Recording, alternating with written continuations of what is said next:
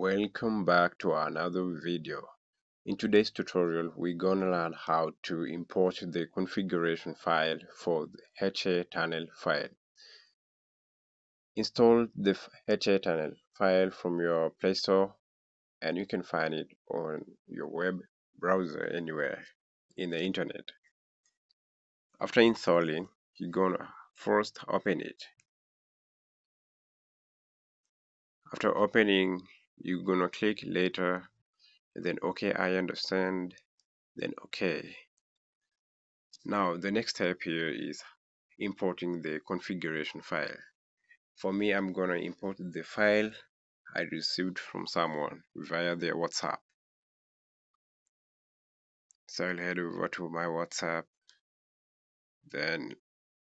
So the file will end with the .hat format. That will be the file for HA tunnel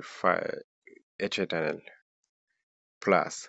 So after downloading the file, you can easily import it this way because there are many ways or methods for importing the configuration file for this HA tunnel. For me, I'm gonna directly import from my WhatsApp by tapping on it. After tapping, you're gonna search for HA tunnel in this list, and it seems the HA tunnel is not available, but for some devices, after tapping on the file, you will see the HA tunnel list here. But for mine, I'm not seeing. So we'll head over to use method 2. So go back to your HTML app, then click here, then tap on import config, then wait for it to load so for some devices you'll be prompted to allow the application to access your file manager of files. So you will locate on your WhatsApp chat. Let's see if it's here. It's not here. Then go to Android. Then go to media. After going to media, search for your WhatsApp.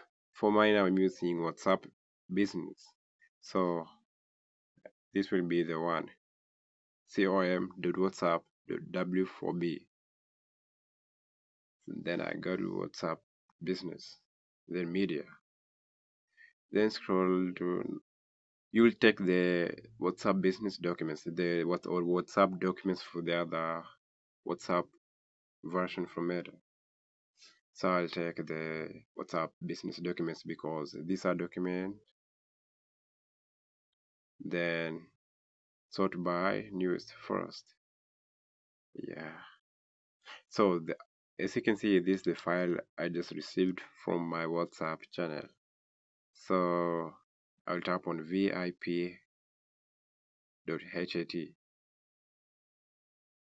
Then as you can see here, I'm having the import with HA tunnel plus configuration. So I will tap on HA, then I click just once. Import success. Now yes, this is the file we just imported and it will appear under imported config. You find it smooth or hard, just leave the comment behind. Thanks for watching.